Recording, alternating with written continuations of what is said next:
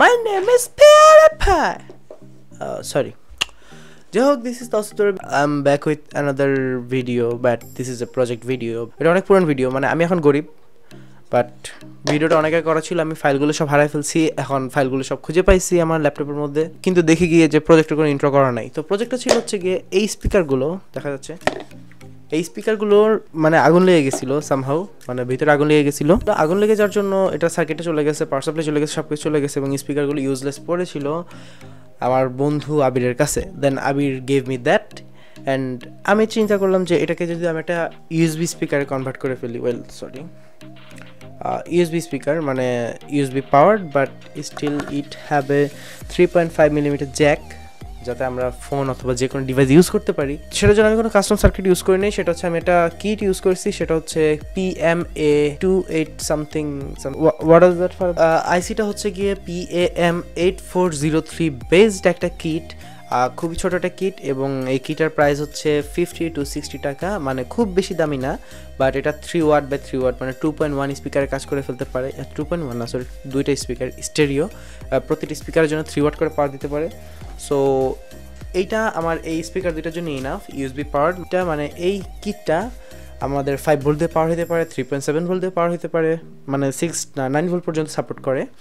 তো আমি এটাতে 5 ভোল্ট দিব ইউএসবি থেকে, এবং এটা স্পিকার দুইটা রেটেড হচ্ছে গিয়ে 8 ওহম 3 ওয়াট, সেক্ষেত্রে 3 ওয়াট আমরা ইউজই করতে পারি চাইলে। তো সেটাই, তাহলে বিল্ড শুরু করা যাক ভক ভক না করে। Let's get started. আজকের প্রজেক্টে আমাদের দরকার হবে PAM8403 অ্যাম্পলিফায়ার মডিউল, একটি পটেনশিওমিটার যার মান 100K অথবা 10K, এ দুটোর মাঝখানে একটি 3.5mm স্টেরিও জ্যাক এবং একটি পুরনো ইউএসবি কেবল। তাহলে আমাদের বিল্ড শুরু করা যাক। এই হলো আমাদের প্রজেক্ট ডায়াগ্রাম। আমরা এই ডায়াগ্রামটি ফলো করব। ডায়াগ্রামটির ছবি এবং বিস্তারিত পেতে ডেসক্রিপশনের লিঙ্কটি লক্ষ্য করো। প্রথমে আমি আমার স্পিকারটি খুলে ভেতরের যন্ত্রপাতিগুলো বের করে ফাঁকা করে নেব, যাতে করে আমি আমার নতুন কম্পোনেন্টগুলো বসাতে পারি। যদি এখানে আগে থেকে একটা সুইচ দিয়ে রেখেছে, সেটা আমাদের দরকার হবে, তাই আমি সেটা খুলে ফেলছি না। আমি আমার ইউএসবি কেবলের একটি অংশ তার এক্সপোজ করে নিয়ে বক্সের পেছনে থাকা একটি ফুটো দিয়ে ঢুকিয়ে নট বেঁধে দিচ্ছি, যাতে করে এটি আর বের হয়ে না আসে। এটি দিয়ে আমি স্পিকারে পাওয়ার দিব, তাই একটু নিশ্চিত থাকা ভালো।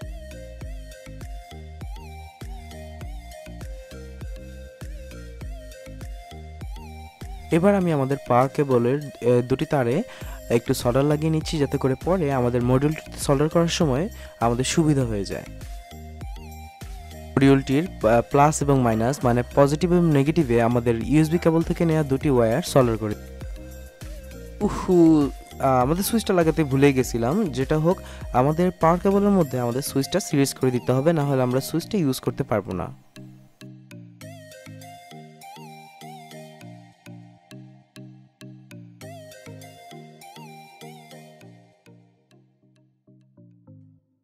ব্যাস, আমাদের সুইচটি লাগানো শেষ।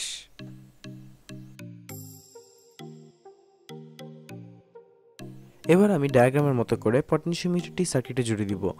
ডুয়াল গেইন পটেনশিওমিটার ব্যবহার করার কারণ এই যে অ্যাম্পলিফায়ারটি স্টেরিও চ্যানেলে কাজ করে এবং এতে দুটি স্পিকার সংযুক্ত করা যায়, তার মানে আমরা স্টেরিও আউটপুট পাবো। এই জন্য আমাদের ডুয়াল গেইন পটেনশিওমিটার ব্যবহার করতে হবে, না হলে আমরা দুটো চ্যানেলের ইনপুট ভলিউম হিসেবে কন্ট্রোল করতে পারবো না।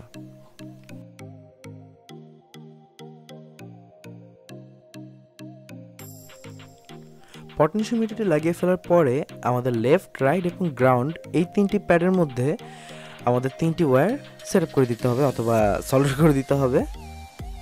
তাহলে আমরা আমাদের ইনপুট প্যাডের মধ্যে আমাদের তিনটি ইনপুট মানে হচ্ছে গ্রাউন্ড, লেফট এবং রাইট, এই তিনটি সল্ডার করে ফেললেই আমাদের মোটামুটি প্রজেক্টের 70% কমপ্লিট হয়ে যাবে।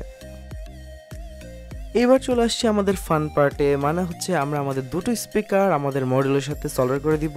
সেজন্য আমাদের দুটি স্পিকার থেকে একটু তার বের করে নিতে হবে অথবা তার সল্ডার করে নিতে হবে। তারপরে আমরা মানে লেফট আর রাইট এই দুটি স্পিকারের যে সল্ডার প্যাডগুলো আছে সেগুলোর মধ্যে আমরা সল্ডার করে দিলেই আমাদের স্পিকার দুটো কানেক্টেড হয়ে যাবে।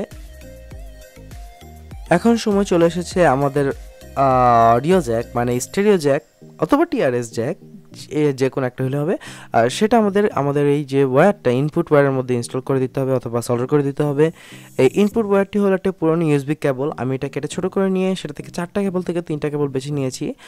সেই 3টা কেবল আমরা এখানে আমাদের টিআরএস জ্যাকের মধ্যে সলডার করব, বাকি 3টা আমাদের মডিউলের 3টা প্যাডের মধ্যে সলডার করে দিতে হবে।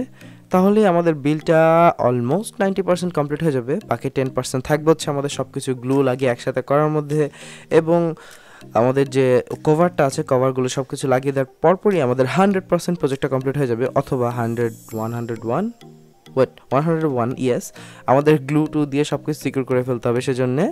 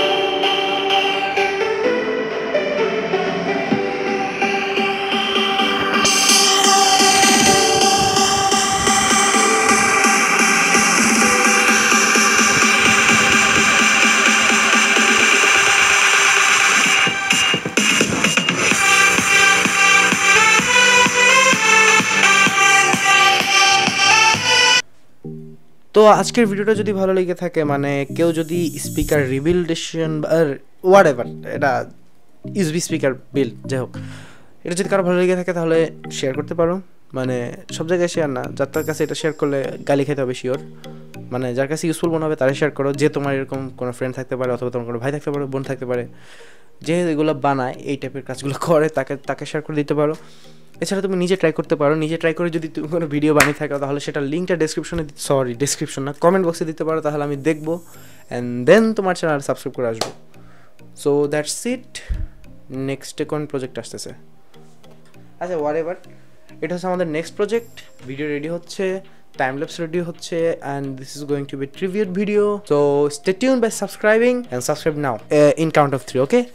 1 2 3. I know you're subscribed. Okay, যাই হোক আজকে পর্যন্তই। আল্লাহ হাফেজ। So guys, I have a new member in my squad, and this is my little brother Farabi, and he এখন amateur ভিডিও শিখতেছে আমার কাছে, and he is in the team. আমার কাছ থেকে এখন অডাসিটি ক্লিপগুলো রেকর্ড করে দিছে, and অডাসিটিতে আমার এইমাত্র যে ভয়েসগুলো বললাম সেগুলো রেকর্ড করে দিছে।